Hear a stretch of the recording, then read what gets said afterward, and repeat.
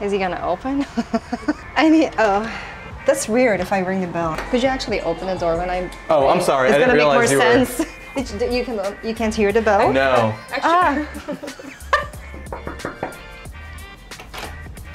Hi. Hi, how are you? I'm good. Welcome to the Brownstone studio. So this is a Brownstone studio that we use in Brooklyn for BDG.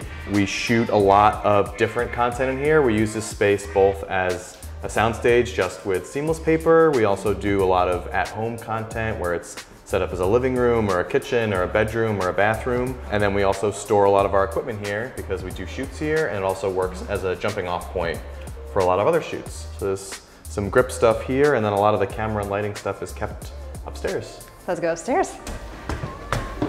Don't fill my butt. What do we have here? So in this room, kind of a dual purpose room, we have some prop storage because it's a small house, so we have to share the space with props. And then we also have some of our lighting and grip equipment, some of the smaller stuff that's stored up here, some Dana Dolly equipments, and then some of the lighting and power distro. And then in the closet, literally in a walk-in closet, we have our camera equipment stored. Right. So it's a very small room, but we get a lot of stuff in here. Okay, I see. The most important things are in this one. The most expensive things are behind the locked door, yes. Yes. I see a lot of nice cameras. If you can choose one favorite piece of gear, would that also be a camera? I think if I had one favorite piece of gear, I mean, every shoot is very different and requires different things, but if there was one thing that I was gonna pick, probably the Aperture B7 bulbs that we have out in the room over here, if we wanna take a look at those. Yes. Yeah. All right. So actually my favorite piece of gear are these Aperture B7 bulbs, which come in this very lovely hard case that's also a charging case, which is nice. You get 8 bulbs. And then what's nice with these is that they plug into a regular socket, right? So any lamp, like we have all these lamps in the studio here, they're just standard lamps. So these get placed all around set, and you want to have practical light when you're setting things up. So whether you're able to plug these in or not, you have an app. From the app, you can turn the light on and choose any color. It's fully RGB. You can change the intensity from the app, so you can make it really, really dim, make it really, really bright. And then set really literally any color you could think of, you could be set up here. And what's nice is these bulbs have existed before, but they would need power, so you'd have to run power to the lamp. And now if you don't want to have that power cable running through your set, it's much easier to hide the power cable, and it's battery powered. I think you get about 70 minutes at full, you know, at 100% of the dim. So usually if you're filming, you might only be filming at, you know, let's say 45% or whatever to match with the level of the lighting that you've set up in the house. So I don't know what the time would be, but it would be more than an hour of battery life on here. And you get 8 in the kit, so you can swap them out, be charging as you go. And if your lamp is charged in, it will charge not just from the case, it'll charge from a practical lamp as well, if the lamp is plugged in. So it's really, I mean, Is that why you went for the bulbs and not, for instance, for the MC Pro, or? Yeah, because we film so much stuff in real spaces, I feel like there's always lamps around, there's always something that we need to, you know, put a bulb into. And we used to have to literally carry, I mean, like, you know, we still have here, like, a whole thing of practicals. Like, this is what we used to bring with us. Just bulbs. And it's just literally, you know, this kind of bulb, this kind of bulb, this kind of bulb. Soft lights. Right, some are soft, some are hard, some are to see on camera, some are not to see on camera, some are daylight balanced, some are tungsten balanced, or you'd have to gel the inside of the lampshade to make it work. And so this is obviously very cumbersome, they're very fragile, you don't know if they're gonna work, what if they burned out, whatever.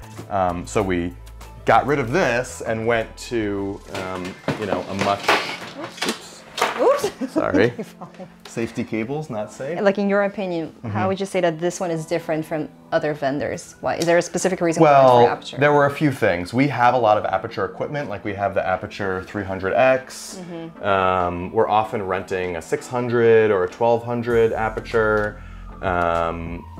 So we're very familiar with kind of the Aperture space, and we have a relationship with that company already. So it's it just kind of made sense for us to stay in like the aperture world. These are a little cheaper than similar bulbs that are on the market that also have battery power and are RGB and all that, you know, and budget is always top of mind for us. So they've been really, really helpful for us. And the art department loves them because they know that whatever kind of lamp they bring, it just needs to be a normal everyday socket, and the stuff we have is going to work with them. I hear a lot of benefits. Are there any cons? The buttons on the units are a little finicky to use, so you have to have the app really to make it work correctly. If you don't have the app, you don't get the full functionality of it. Battery power could always be better, but they're small, so it's you know, you take the pluses with the minuses. So. All right. What would your favorite lens be? I'm a long lens person. Okay, I have some in the other room here. Yeah, we've got some lenses here. Let me put these away. So these are the Solaire lenses. We use these on our AMIRA. Ooh, so we have 18.5, 25, 50, 36, and an 85. There was supposed to be a 135. Solaire doesn't sell it, and I don't know if they exist anymore. So the case, it has it in a case, but it was intended to be part of the set, and then it just, you can't get it. So I'm not sure what happened there, but we end up renting other lenses to mix with the set, like if we need wider. Because you would use I would, yeah. I mean, I love a telephoto lens, so I would certainly, you know, look for a 135 or a 180 or a 200 to have in a prime kit. And also wider. 18.5 is nice, but it's nice to have like a 14 or a 12. So we'll supplement this. We'll rent, you know, ultra primes or Cooks or just something. You rent it, to go along with it. We rent it separately. Yeah. Okay. A lot of the stuff we shoot at BDG is on the FS7, and we use Canon lenses with that. We have Metabones speed boosters. So we use Canon Cine primes. We use, you know, traditional Canon photo lenses, 24 to 70, things like that. The AMIRA. Why don't you use Sony lenses? Why wouldn't we use Sony lenses?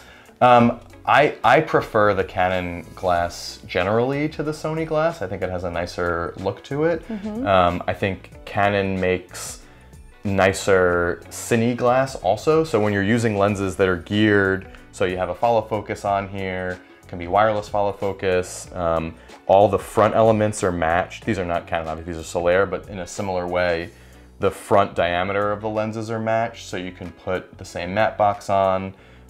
So from a prime set perspective, I prefer those to what the Sony offerings are. Yeah. What's nice too with the Metabones, with the speed boosters, is it actually gets you a slightly faster aperture than what's on the lens. So if your lens is a 2.8 on the speed booster, you might get like a T2 out of that when you use that. So there is some benefit there. Some lenses don't cover because of the speed booster, so you get some vignetting, so you have to be careful about what you put on it. But any of the Canon like full frame glass fits fine on it and covers, so all the primes, all the traditional zooms that you would use. All right, and the lenses, they go on cameras. They do. So yes. Can you show me your favorite camera, please? Sure. Well, so we have two cameras that we shoot most of our content here with. We have the Sony FS7s, and then down here we have the ARRI AMIRA. Why is it in a box? It's in a box because it's much more expensive. Let's keep it safe down there. We keep it safe. It's on the ground. You know, it's not going anywhere. I mean, the cameras are safe on the shelf, but it's, you know. Also for travel, we can put these into like a regular Pelican case, or we have Think Tank rolling cases. This is a little bigger, so it needs a heavier duty case. Yes. But so the FS7s we'll use for more documentary style things. It's lighter, the batteries last a very long time. You know, you're really nimble with this because it's a small kind of lightweight handheld camera. And it makes a beautiful image. And when we shoot in log, so that way in post, they can take the color and the exposure in different directions. It does. It gets the job done. Yeah, exactly. Then for some of the higher end stuff, we'll shoot on the AMIRA, which I can grab. Baby? Yeah, of course. And I was like, oh, moments. So a big boy. He's big, yeah. So, you know, in the Alexa family of cameras, again, not the newest camera, but does a great job. So even for our more like bigger studio shoots, it's nice to have a camera like this. The skin tones are beautiful. I mean, this is the same sensor that, you know, big Hollywood movies are shot on, and we're doing, you know, commercials, web content, things like that. But it's great to have access to something like this for the scale of projects that we're doing. And you know, I like it compared to the other ARRI offerings because how integrated everything is. So I've shot a lot with minis also, and you always have to build it out. You know, there's always different accessories and rods and things everywhere. And because we do so much handheld, it's nice that this is kind of a compact, you know, it's almost shaped like a film camera, like an old Aton or something, where the shoulder pad is built into it and all you need is a battery and a lens and you can go shoot. So the big thing for me too is ergonomics and how the camera is put together. So like I was a very early Red adopter. Before I worked at Bustle, I was an owner operator. I had a Red camera. Red was great, but I felt like a lot of the ergonomics of it, where buttons were, how it felt on your shoulder, where the hard drive was. I'm talking about the Red one, you know, like the original tube that had a literal hard drive hanging off the back of it. It just wasn't, the ergonomics of it weren't very good. So I appreciate how ARRI treats the camera and listens to operators, listens to DPs, and puts it together in a way that makes sense when you're physically, you know, dealing with it, like where buttons are, where viewfinders are, you know. I appreciate that side of it. Is there one piece of gear that we haven't talked about, but is definitely worth mentioning? Well, we're using it with the ARRI L5C. Which was also sort of a recent purchase. We got it last year. It was a little dark in here, so we set it up so we could see what was going on. Exactly. But it is such a versatile unit, and it's such a small, compact body. It's a Fresnel lamp, which is great because a lot of the LEDs, you have to either get an additional Fresnel attachment or it's just like a flat panel or whatever. But having a Fresnel that you can, you know, spot and flood is obviously really nice. You know, it feels like you're using an old tungsten light. But what's great with these is you can also change the color, you can change the intensity. So, you know, obviously you can dim, make it real dark, but then also you can change the color into all different places, depending on what you need. So it's such a versatile tool where you can put it through some diffusion and it's a beautiful soft light for a portrait, or you can use it as an edge light, you know, to get some texture in the frame. You can point it at the ceiling and it lights up the room. You know, it's just such a versatile light, and they make different sizes. They had this is the L5, which is the smaller one. And so for most of our stuff, that since we're in these kind of houses and small rooms, it was nice to have a versatile light like this that was powerful enough and also small enough to fit into corners and to, you know, kind of use in different ways that way. So yeah, I love these. They're great. Is there anything you would never buy again? Like, oof. I would probably trade out those Solaire primes. I mean, if I could have a set of like Cooke S4s, which are not the newest lenses, but they're beautiful lenses. I would love to get those. That actually brings me to my last question. Would that also be your next purchase, or would that be something totally different? More likely, if we're gonna make a big purchase, it would be maybe a bigger light to use in this studio.